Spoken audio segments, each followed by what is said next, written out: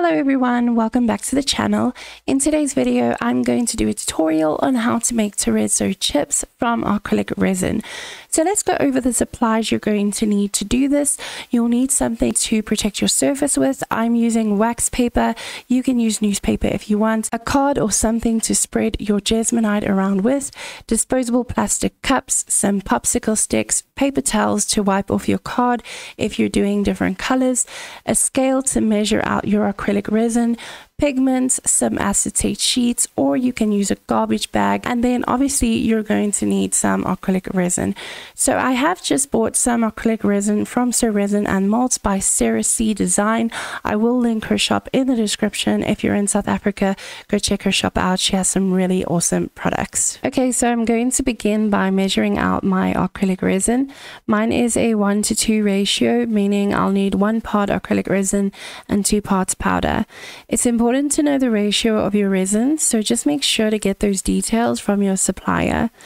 This resin also cures in 45 minutes. Some acrylic resins only take 30 minutes to cure, so there's not a huge window of work time, so we have to work really quickly. You will need to tear or zero your scale back down to 0 when adding the 2 parts so that you're getting accurate measurements. After pouring the acrylic resin, I'll go in and zero out my scale, and then only will I add the powder. If you're a gram over or under, it's not a huge deal, but try to be as accurate as possible to avoid wasting product or having your acrylic resin not cure correctly. You'll also see that I add a little powder at a time and stir in between. That's because I'm trying to avoid making lumps in my mixture. We'll need to give this a good mix. I think I mixed this for about 2 minutes. You can also get a special tool to mix Jesmonite.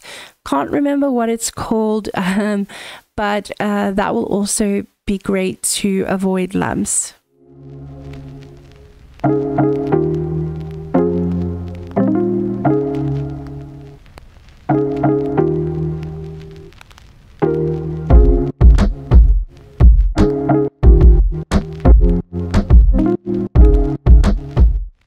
Once that's thoroughly mixed, I'm going to split this mixture into 4 different cups. The reason why I'm doing this is because I want to make different colored chips. So I'm trying to go for a light academia. Shout out to Royal Resin. She suggested this idea in my last video, so thank you so much. In the end, I really loved how it turned out. So let's talk about pigments quickly. Jesmonite pigments are very strong, and it only takes a very little to get a saturated color. If you want your color lighter, you'll need to add less pigment and vice versa. So you'll see I add very little to the acrylic resin, and you'll see how quickly that color saturates the resin. So a little really does go a long way.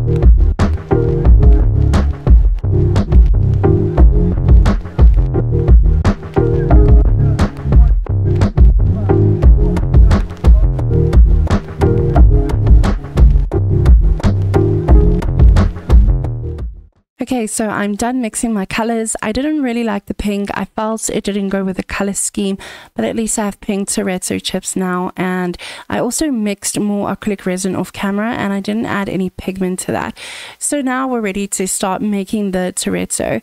So I'm going to lay down my acetate sheets, or you can use a garbage bag.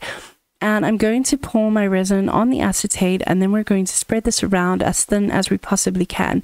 Ideally, you want terrazzo chips to be less than 1 millimeter thick, so don't be afraid to spread the resin really thin.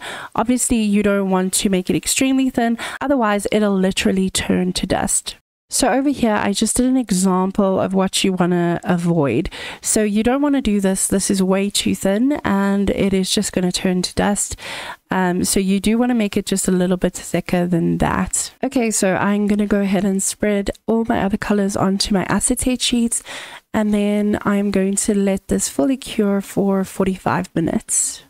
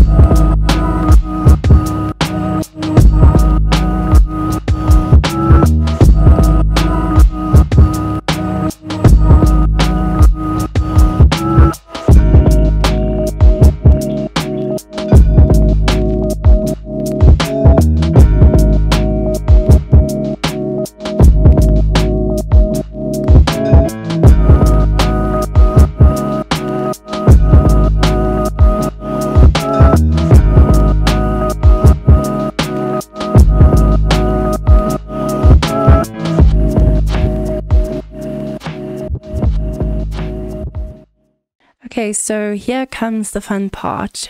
We get to break this up. But before we do that, I wanted to quickly show you the thickness on the acetate sheet itself before I break it up. And you can see I spread it really, really thin. So in a second, I will show you pieces that I've made before when I was quite new to acrylic resin.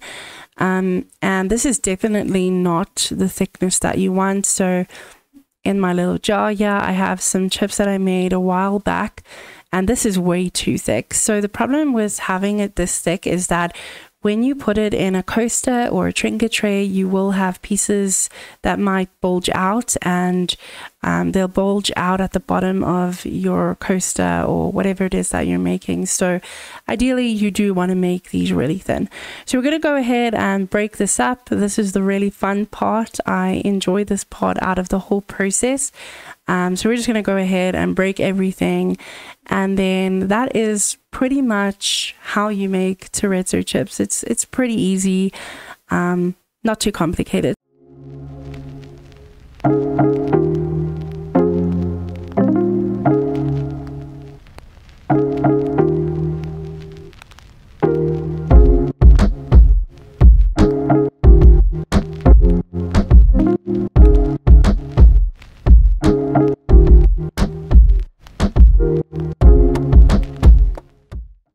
So over here, I'm just going to show you the thickness that you want it to be. So this is the correct thickness. I feel like I did this correctly for the first time.